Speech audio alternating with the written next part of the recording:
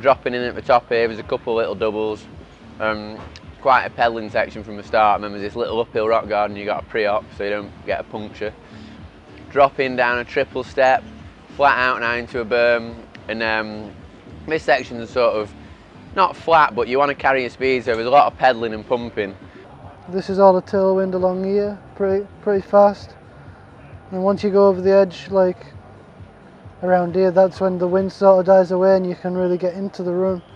A lot of these sort of slatey turns, the left-handers all have nice berms, and the right is just a lot of that rock laid down, so when it had mud on it this morning it was so greasy, but there again a nice left-hand berm, and then into sort of tricky right-hander, so it doesn't flow amazingly. You really have to work it to keep your speed up, and Danny's doing a good job here.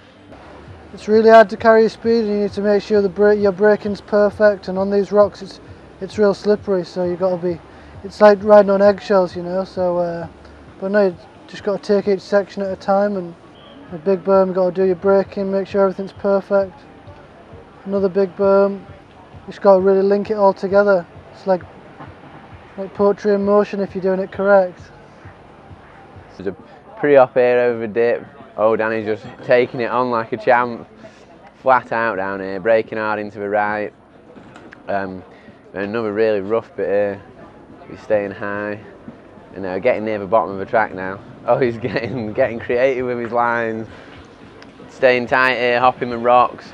A little bit of a pedal over the bridge. Remember, there's a big hook for the spectators. You've got to do a little hop there and then get a couple of cranks in off the drop. I think that's been taking a few people for a ride today.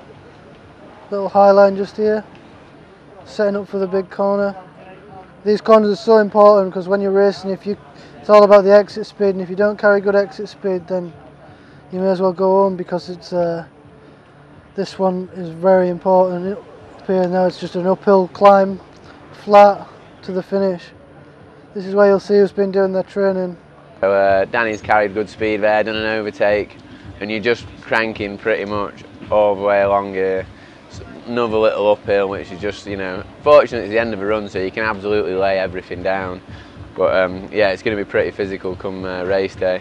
Little hop here onto a rough, natural section and slap this right-hander. Pedalling across the road, bit of a jump from the finish line. Now to run down Antur Stiniog, first national, first BDS.